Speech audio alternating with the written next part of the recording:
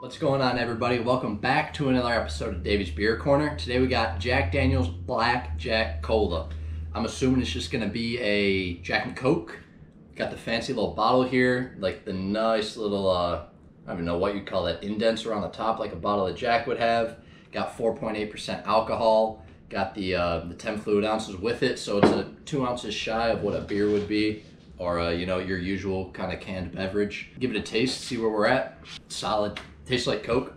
A little bit sweeter than Coke because you got that Jack in there, but you can't taste the alcohol with it. You taste the sweetness of the Jack with the sweetness of the Coke.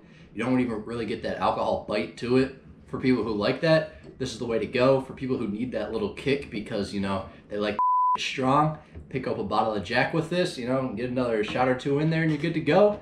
I like it. We're going to make it a fact. It's 6-1. Jack Daniel's Black Jack Cola, 6-1. Make that a fact. Hey everybody, thanks for coming out again. Please like, subscribe, comment. We're going to be doing these at least twice a week. Let us know what we can do better. Appreciate it again.